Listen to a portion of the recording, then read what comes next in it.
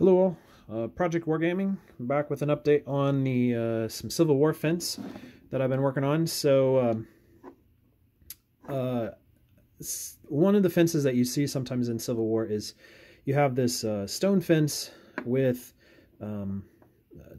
combined with a rail fence, and so they would build up kind of an already stone pile that they threw all the rocks out of the field on, and then put some rail fence on top of that just to raise it up a little bit and keep the animals in or out, I guess. So anyways, it's a little complicated to make from what I found. This, I think this comes from Total Battle, and I've just never really been happy with them.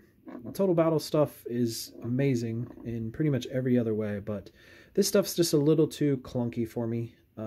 It's not bad as far as just how it looks and everything, but it's just a little too wide and a little too tall, and so just never really been super happy with them. Also, they're fairly short and, you know, kind of pricey once you ship them across the pond. So just never been really happy with them, and kind of worked on making some of my own.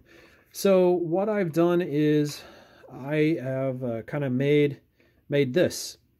So I CAD'd this up in Tinkercad, and as you can see, it is, you know, a rail fence. It's got cross beams there, and then a rail on the top and a rail on the bottom, and then a rail down below here as well.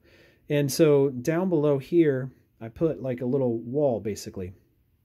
And so all I do to finish off this stone rail is I just come in, and I found that Elmer's glue works just as well. I've done it with super glue as well, but Elmer's glue is just, you don't have to clean up your hands as much, and allows you to get a little messier. And so all I do is just come in on the edge and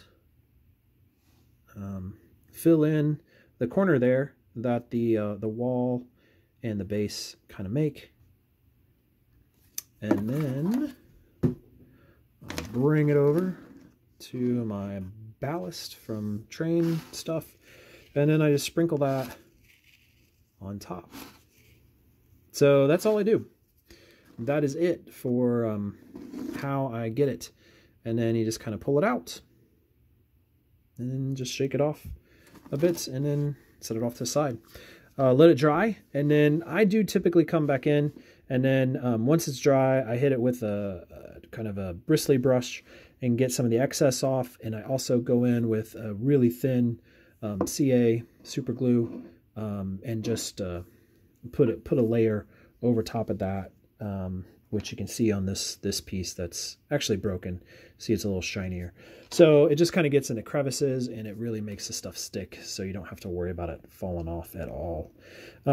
So again, pretty happy with how that came out.